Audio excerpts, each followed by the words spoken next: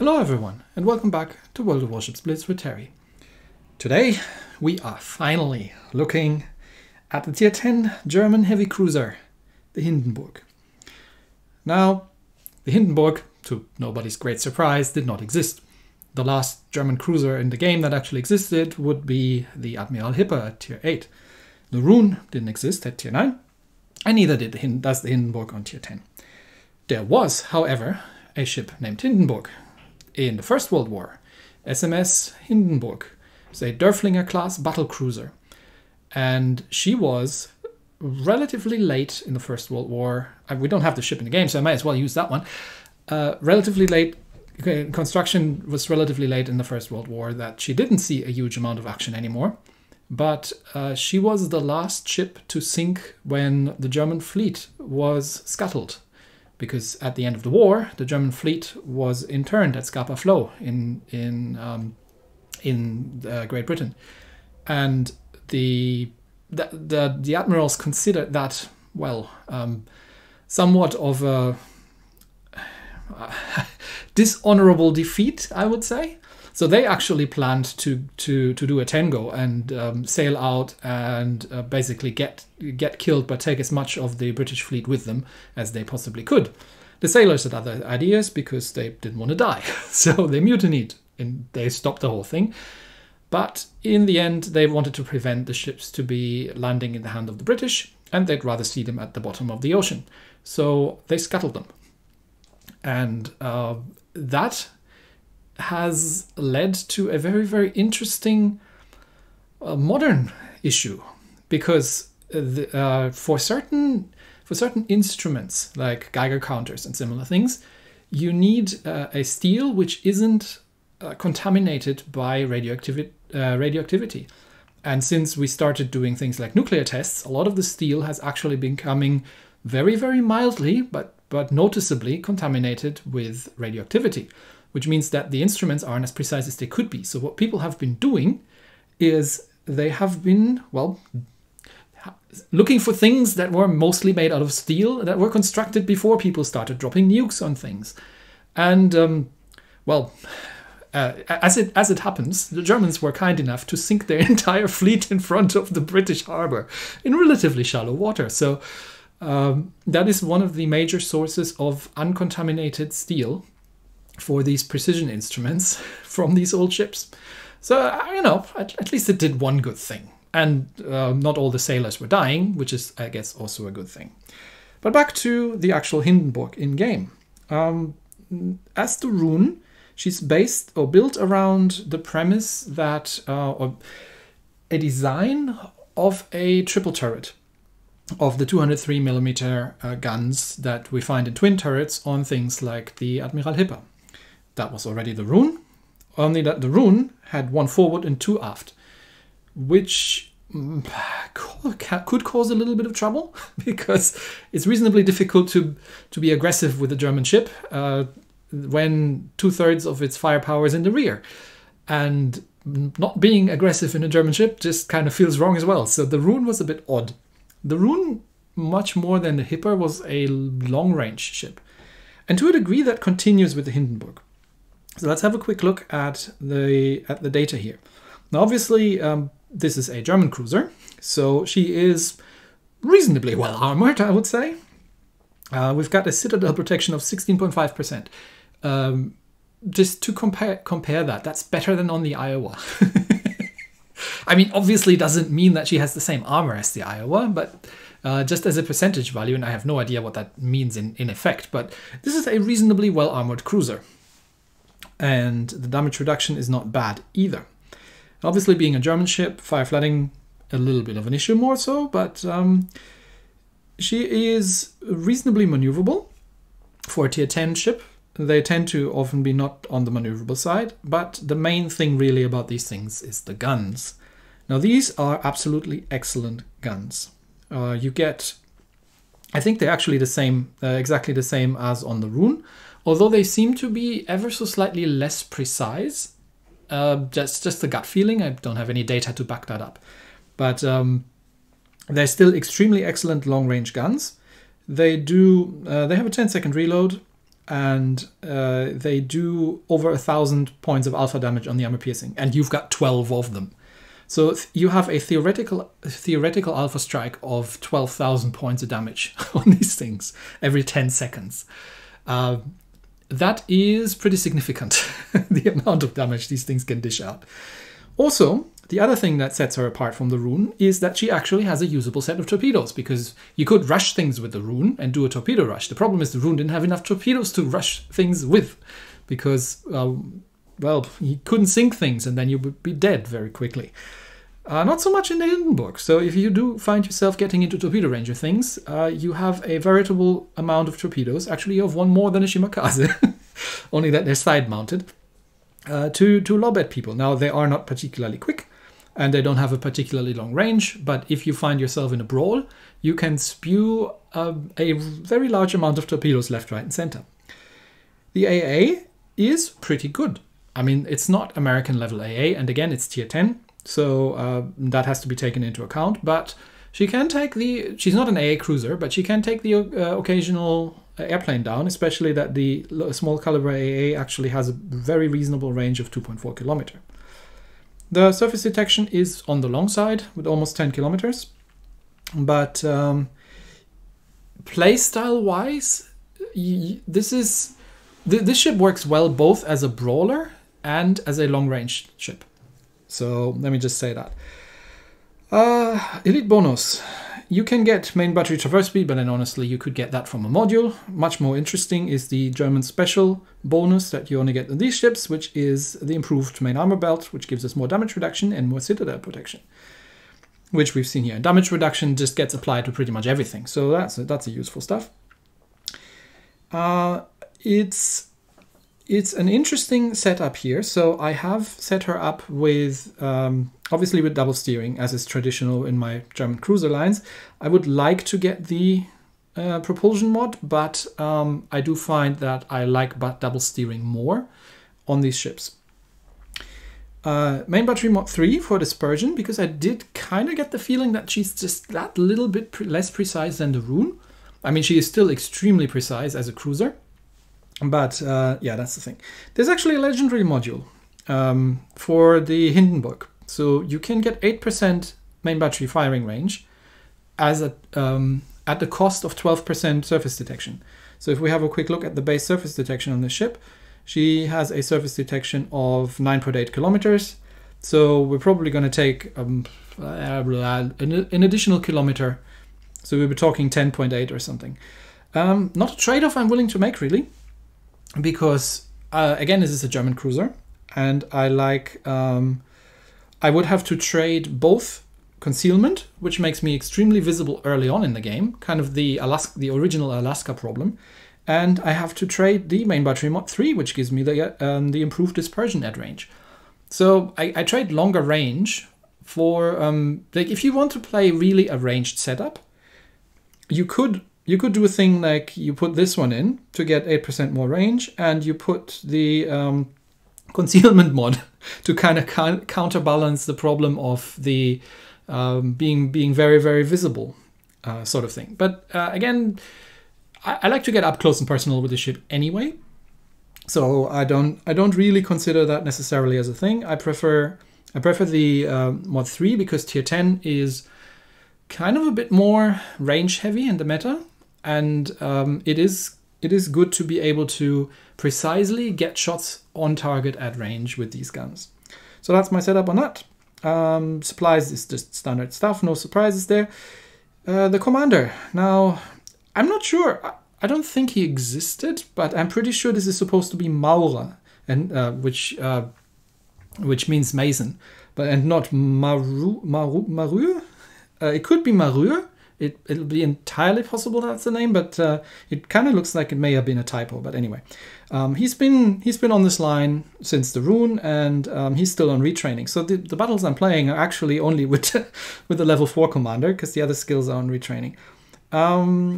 Yeah, skills you want, obviously the marksman skill, and I do have the survivalist because I don't need another precise aiming, because I'm never playing the whole game on long range anyway. So I'd rather take some more health. But yeah, obviously I want to get to the APCS eventually and able to do some serious damage. Alrighty, last thing, what do we need to look at? The battle honors. So what do we do here? 20 battles easy, 1.8 million damage easy, 40 cruisers, definitely a thing we can do. So the Hindenburg can stand up to pretty much anything, except for maybe aircraft carriers and a one-on-one, but definitely 40 cruisers shouldn't be an issue. 90 enemy ships, it will just take a while, but we get there. At least it's 90 ships and not 90 ships of a particular kind. And 105,000 points of damage, that is not a problem at all. We should be able to do that occasionally without too much trouble. Now, I haven't put the historical camo on yet because this is tier 10 and they're expensive and I want to play my ship for a little bit before I decide that I will get that. But I think I will, because I am thoroughly enjoying this ship. This is a very, very, very excellent ship, which gives us additional main battery firing range. It gives us torpedo range, which is great because the 5.4 kilometers isn't that much. Well, I mean, it goes up to 5.6. It's not huge, but it gives us better traverse speed, which is also great, and gives us better surface detection. All very, very good things. So, yeah, an investment that might be worth it down the road. But yeah. That's the Hindenburg. So let's I've got 2 games for you today because they show off different kind of aspects of the ship. So let's go. In the first battle, it's obviously top tier because we're tier 10. It's a carrier battle, Haku versus Midway. And there's 1 bot on each team, so they'll cancel each other out really. But we do have a Smolensk, Worcester, and 3 destroyers on the enemy team. We're playing Fort Line on base capture. Now, if you're in a destroyer and there's a Mino and a Hindenburg on the enemy team, you're probably not going to have a great time. So let's see how this plays out. I'm spawning right flank, right next to one of the destroyers. So the very first thing we're going to do is, or the very first thing we're hoping for is that the carrier goes and spots the enemy DDs. So I'm going to start moving forward. I'm spawning here with a Benham. And see if we can get some... You see, the surface detection isn't great to begin with, and if that was a kilometer longer, I'd be spotted reasonably easily. But Benham might be AFK, which is unfortunate, because I could really use him to do some scouting up here. So let's see if I can ping him. Maybe that'll help. Hello. Are you coming? There's some aircraft coming in, so enemy aircraft going center. Okay, we've got 3 destroyers spotted. Okay, so we've got 1 destroyer right flank. I knew that was going to happen. 1 destroyer left flank and 1 destroyer center. So the right flank DD is mine. That's why I'm going here, just to make sure he doesn't come around. And the enemy carrier seems to be focusing on the Mino, which doesn't seem wise, but okay. I mean, Mino has a pretty decent AA, and oh well. So Z is somewhere out there. Benham seems to be AFK still. I'm not sure I want the battleship to follow me around here, because the enemy cruisers are still kind of clobbered there in the middle. So hopefully the outside... Oh yeah, the Benham's awake. Hello, welcome to the game. You haven't missed anything important. Just in case you haven't been paying attention or you have been AFK, there-ish should be the Z46. That's where we've seen it last. Was it a 46? Can't remember. And I'm spotted, so he's somewhere out here. There he is. Hello. Okay, so you've made the cardinal error of opening up your guns against the Hindenburg. So have you dropped your torpedoes? I don't know what the torpedo range on these things is, but you know, you're gonna regret that. I'm just saying. Okay, at this range I'm actually over penetrating, so I do need to open up a little bit more. But yeah, Hydra up. And yeah, he should really have known not to drop a German Hydra cruiser. There we go. There are the torpedoes. They're never going to hit me. So I want to open up a little bit, and so that's such that I can get full penetrations with my armor piercing, because they should do almost 1,000 damage. There we go. 970 points of damage. That's the damage reduction in place. And the carrier is going to keep him spotted. So 10 kilometers is a good range. At this range, I can hit him. Carrier is dropping some torps on him, and yeah, that should be the end of the Z46. Alright, good night. Okay, we've lost our bot, and I currently have nothing else to shoot at. The other 2 destroyers are left flank, So I'm gonna reorient into the middle. Right flank's clear, nothing's coming down here because we would have spotted it by now, and we know the other two DDs aren't there. So that's just the bot. Oh, the Mino just got slapped by the bot, I think. Not sure what your plan is there, Mino, but okay. Anyway, that bot won't live long, so I don't have nothing else to shoot at right now. I don't know where the rest of the team is. They're probably waiting for us to attack, but we're not, and they are not, so it's one of those battles. They can get a little bit defensive. Okay, Mino is running low on hit points, so I'm going to try and lend some AA cover, even though I'm not actually an AA cruiser. Plus the Benham is coming around here as well, so see if we can get underneath the carrier planes, and if we can, okay, bot's dead. If we can find ourselves one of these destroyers. Well, there's the gearing. Hello. Okay, let's deter him from coming anywhere closer, because I don't want him to lodge himself on these islands here and drop some torps through those. But my Hydra's off. It's almost off cooldown, so some blind shots out at the gearing. And just dropping some torpedoes through here just in case he gets any weird ideas, and put the Hydra up in case Gearing decides that he wants to drop some torps on us. But I don't see anything. I think I need to lead a little bit more. Still getting used to the guns a little bit. Okay, a couple of shots out, and the carrier again doing excellent work. Now there's a third destroyer somewhere. And you see, this is what a Hindenburg can do to a Gearing. Let's see if we can kill him. But I think he's just gone undetected. And there's a Smolensk pushing through the middle. I'm not sure what he's thinking he's doing, but he's definitely chasing after our destroyer. And there's something lobbing shells across the islands from the right flank as well. So there may have been another cruiser coming down there. But yeah, Shima and Benham. So let's find that Smolensk and give him the good news. Hello. Deleting Smolensk is something I like doing. There we go, half of Smolensk is gone, and the carrier is helping as well.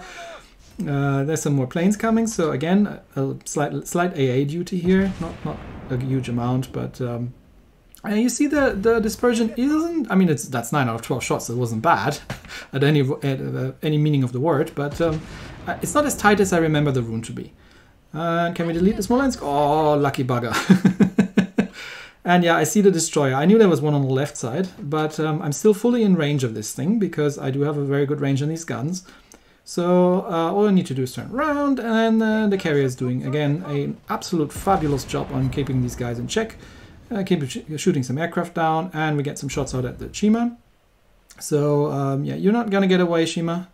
And I think the Alsace is helping as well. Okay, Shima will be dead. Alsace takes him out. Well done, Alsace. Okay. Alright, that leaves one destroyer, that'd be the Gearing that we pushed away. There's a cruiser on the right. Alsace, you can probably deal with that. I can't remember what that was, but I just want to make sure that the Gearing doesn't get any funny ideas and is sneaking around. I mean, there's 1 minute left, so there's probably not a huge amount of time left. But I'm not spotted, so if the Gearing is lurking somewhere behind the islands here, no idea. Okay, I'm going to try and keep the carrier busy and keep him from actually killing our destroyers, because the Benham, he's getting torp planes out. If the Benham isn't careful, he might be in for a drop. So let's see if we can just deter the carrier a little bit. And let's see if we can do something. About that midway, he's going unspotted, but I know where you are.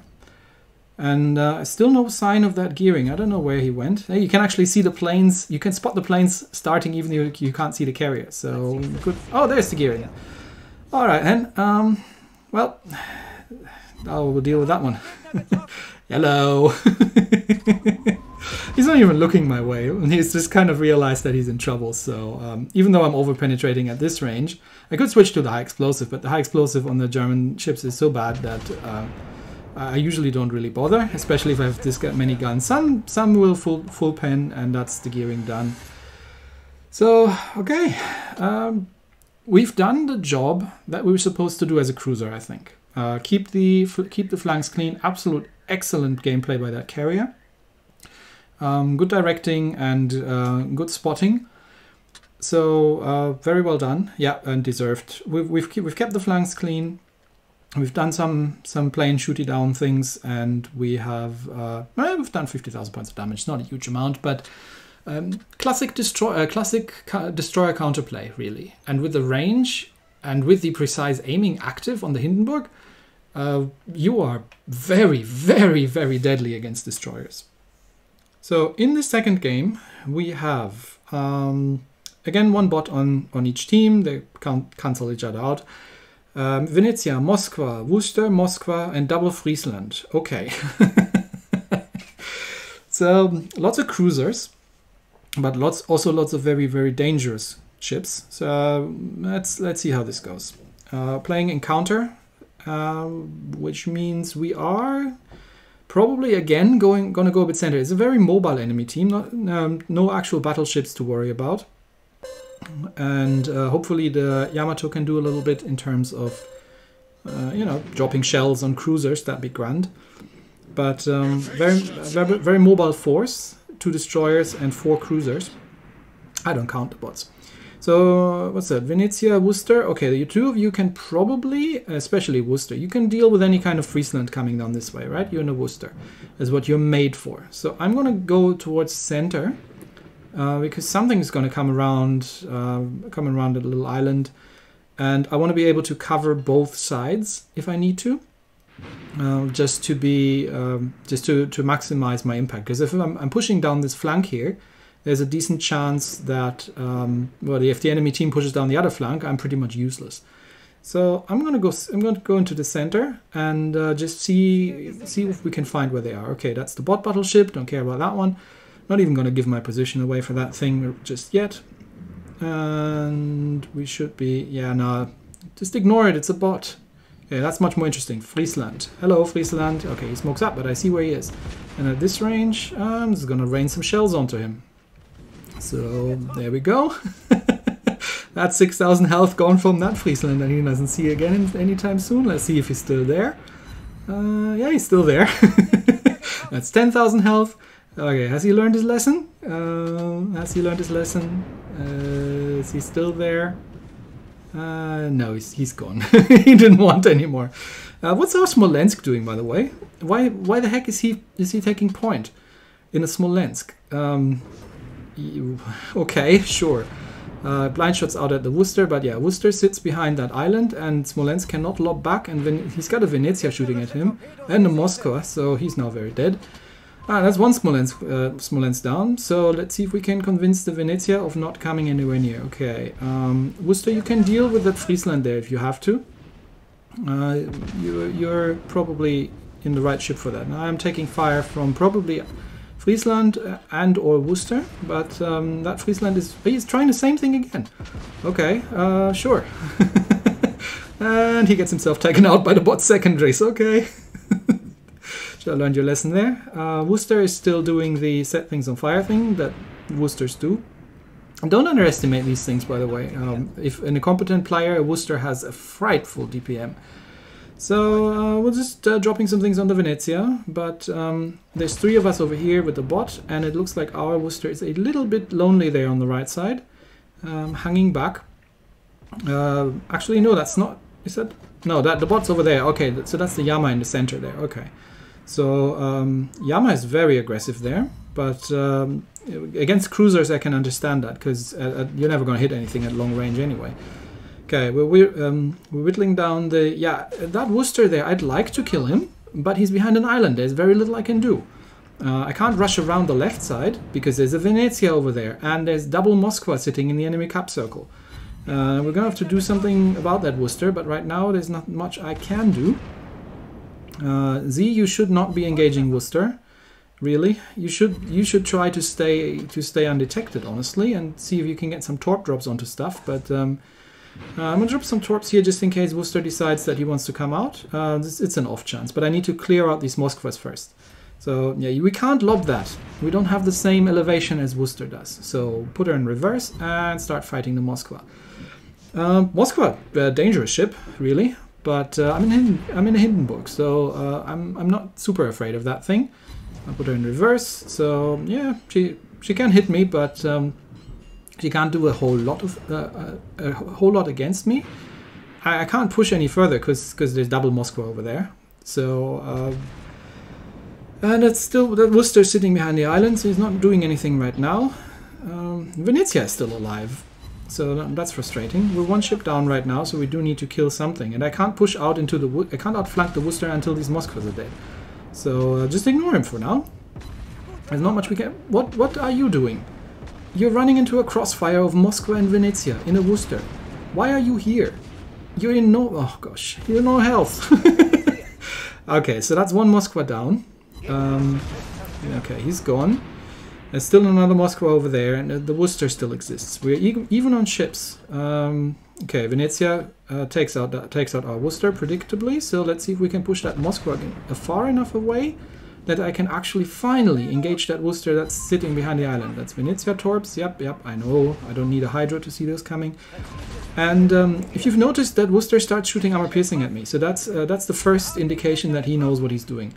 Now, I know that I'm just going to drop some torps in his direction, just in case, because I want to get behind the island. I can't push into both of them. I need to push Moscow away first. Just in case he comes around, I might drop some torps in his direction, but I don't think he will. He looks like he knows what he's doing. So if a Worcester starts, a Worcester at point-blank range with armor piercing has probably round about the same DPM that I do. So... okay, Moscow is still shooting at me, but Moscow is shooting high explosive. So let's... Alright, we're even on ships. It's one-on-one. Let's see if we can kill the Worcester without dying. Because while we're still taking... We are still taking high explosive from the Moscow, and I don't want to be set on fire by the Moscow. It can burn me down from there. So I need to push into that Worcester here and see if I can kill him. Of course, he sees me coming, and he knows I'm coming, but he's reasonably low on health. That we should have round about a similar DPM. I sent some torps out just in case he decides he wants to come around and fight, but no, he doesn't. So I get my forward turret around, double citadel, that's what I want. Now the question is, I'm on 10,000 health. I'm taking hits from both Moskva and Worcester. If I can kill him before he can fire, then... no, he fired. So we take each other out. Ah, that could have gone better, but... yeah, and our Yamato is getting burned down by the Friesland, so that's unfortunate.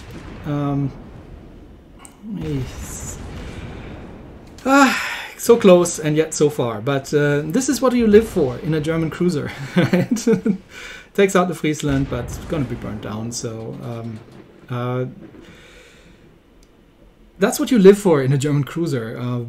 You get in there and you fight. That was really good positioning of the Worcester. I mean, if he didn't have the backing from the Moskvas, I would have killed him twice over, but just couldn't push around that corner. But this is what you can also do in a Hindenburg against enemy cruisers. You can really, really shred them to bits. We've seen this with the Worcester now, and also with Venezia in another game that I featured a bit ago. But yeah, extremely well played. Both teams really. I mean, Smolensk could have been a little bit less aggressive. I think that was a bit much, especially that there are so many rapid-firing cruisers out there. But, you know, sometimes it works, sometimes it doesn't. So, anyway, GG. That was a great game. So, Hindenburg. I love this ship, honestly. This is a really, really, really good ship. She has, she's not super rapid-firing, but she hits hard both at range and at close range. And you can stick to the armor piercing against pretty much anything. You will over-penetrate destroyers at close range, and you will have somewhat of a bit of trouble actually penetrating battleships at long. But you can play a little bit with a high explosive. It's not a great high explosive, really. You don't do a huge amount of damage. I personally, honestly, would probably even stick to the armor piercing against battleships at long ranges. Unless I'm probably firing at Yamatos or something extremely heavily armored, or like German battleships, then I'll switch to the high explosive. But I'm thoroughly enjoying the ship. It's just my kind of boat. It's brawly, it's got a lot of torps, it's got a lot of guns, it's sturdy. It's a great ship. Very, very much enjoying this. And it was worth the grind through the Roon, even though that was exceedingly painful. Anyway, that's it for today. Thanks, everybody, and I'll see you next time. Bye!